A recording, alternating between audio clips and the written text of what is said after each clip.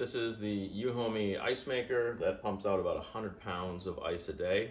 I've been very happy with this unit. I've made a couple of videos on it where you get an E2 error, but for the most part, for 3 years, this thing has cranked out a ton of ice for our family. There's 5 people in our family.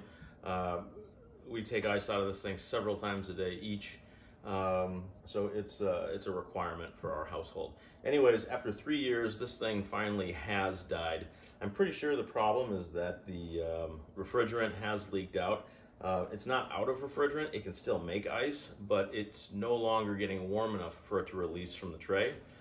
So it just constantly throws E2 errors, essentially after every batch. If I wanted to fill it back up, I probably could look into it, talk with the Euhomy support team. But essentially, the price of these things has actually come down from about $400 to $500 to about, I think I bought another one for $250. So what I'm going to do today is I'm going to pull this unit out, and the new one has just arrived, so I'm going to install the new one. I've gotten a lot of questions on how you install one of these things, and so I'm just going to make a short video on how I do that.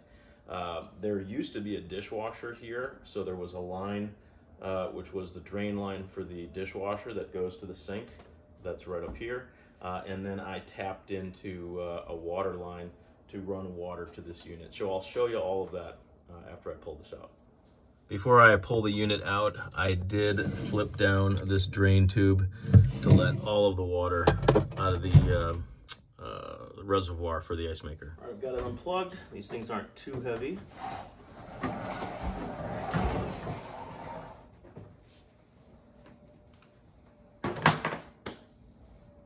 Okay, I am underneath the sink, and I just want to show you, I do have a water line running to my ice maker, and this is the hose that runs to the cold water line up above to the sink. And I tapped in a line right here that runs over to my ice maker. That's on the other side of that wall. Now, I do need to shut off the cold water. So there's my spigot.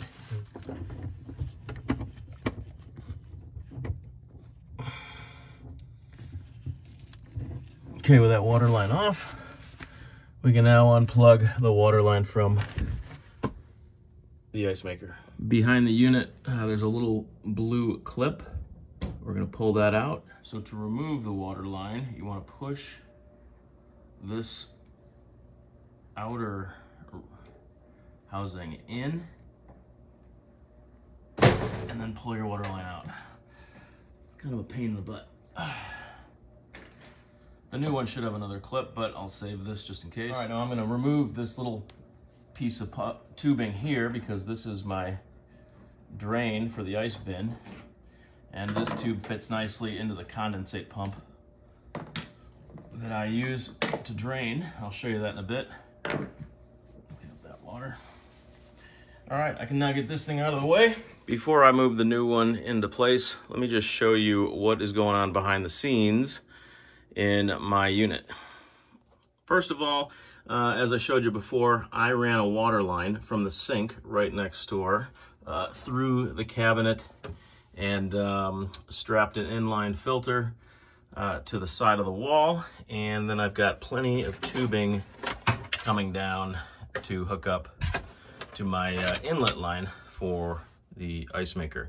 Secondly, this ice maker does, as the ice melts, it does require a drain line, so I do not have a drain in the floor where this ice maker is positioned. So what I did was I purchased a condensate pump, and so I'm going to run a drain line into this, actually into that hole over there, and then as this little basin fills up, it'll trigger it, and then the water will be pumped through that clear hose right there over to the sink, and I'll show you where that's tapped in. That's the same connection type that you're going to have with any dishwasher that's going to be next to your sink.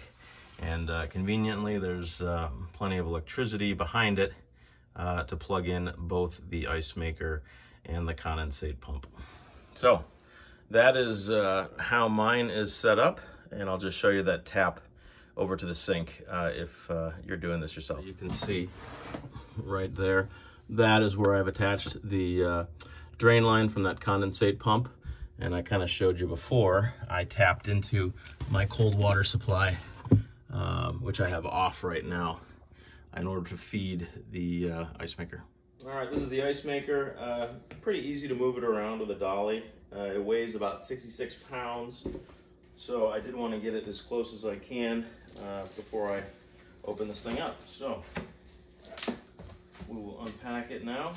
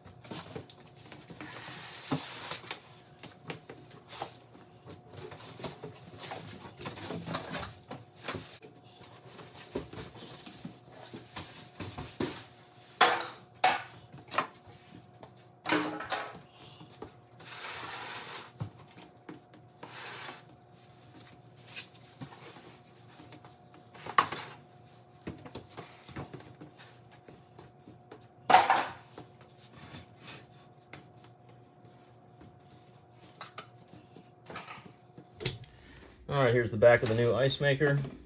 We need to remove this plug because I am going to have a drain line. And I'm going to very carefully cut the zip tie. And then I need to remove this piece of tape and this little blue clip. Now, one thing I do see is a little dent in the sheet metal right here. But it looks kind of cosmetic, so I'm just going to go ahead and install it anyways, but I'll make a note of it. One thing I did off camera is I did take apart that condensate pump and just cleaned everything out inside it. Not a lot of mold, really just dust and debris that's built up over the last couple months. I do clean the condensate pump probably once a year, and try to clean out the ice maker every couple months. Just shut it down, wipe it all down, maybe a little vinegar, and clean it all up. All right, now I'm gonna hook up the water line. I am gonna give this a fresh cut because I did kind of pull on it with pliers, and I don't want there to be any sort of leak. So I'm gonna do a very clean 90-degree cut.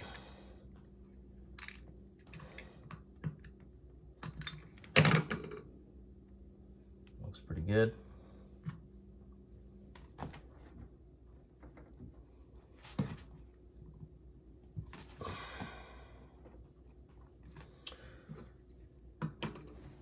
All right, now with the water line, with this little inlet pushed in, I'm going to push that as far in as I can. There we go. And then I'm going to pull this plastic out, which is going to hold it in tight. And then slip in this little blue, if I can pick it up. There we go. I'm going to slide this blue tab back in now.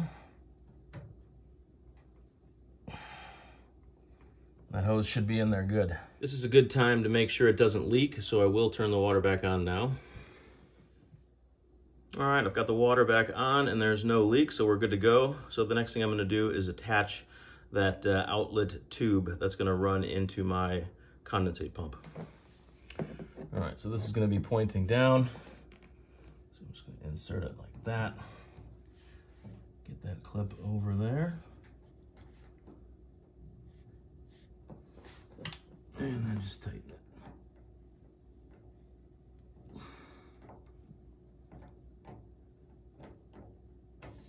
So at this point, all that's left to do is maneuver it back in and then hit the on button.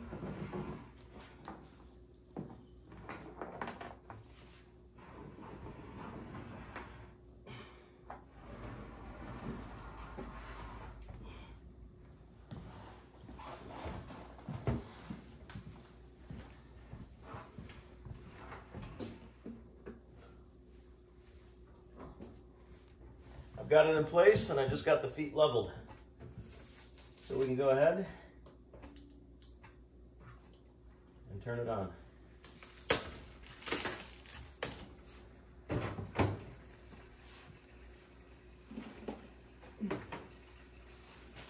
Bunch of spare parts. When you buy the Euhomy unit, there are a few items included. An ice scoop. I actually replaced mine with a metal one because I do like to break it up, and I think this thing would break. There was a drain line that was included, although I kind of functioned my own with that condensate pump. And I had an existing water line, but they do supply some tools and some parts for you to hook up a water line to it as well. Once my ice maker is all set up, this is what it looks like behind the scenes. There she goes.